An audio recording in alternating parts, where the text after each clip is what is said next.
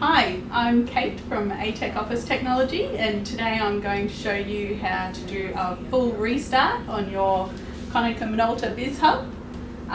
Times you might like to do this is when the photocopiers stop printing, or it's stalled, or you just can't get it to do anything.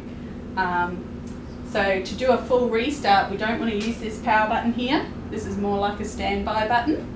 We're not going to pull the power cord off. I don't want you to turn it off at the wall. We need to go down here, open the front power button down here, turn it off. We're going to leave that for 10 seconds. 1, 2, 3, let it get restarted. And then we'll turn it back on.